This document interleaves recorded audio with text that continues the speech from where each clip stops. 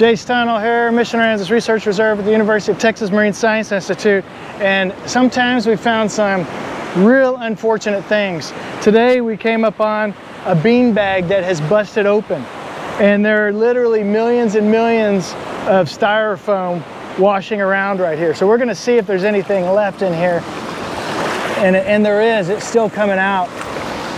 So I think what we're going to try to do is collect this so no more gets out. But you can see the shoreline is already covered. Now you know what's in a beanbag. You ever thought about what's in there?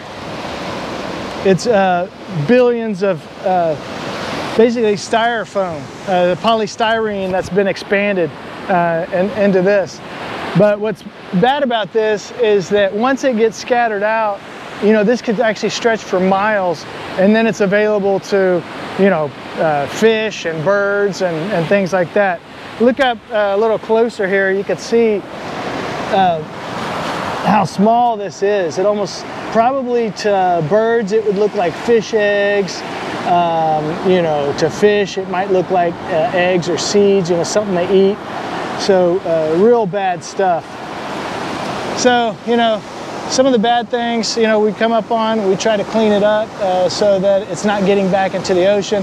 I don't know, there's so much of this on the shoreline, we probably can't clean all this up, but at least we can get rid of the source so no more gets in there. Okay, with that, we'll see you in the next episode of Beachcombing. Thanks, bye.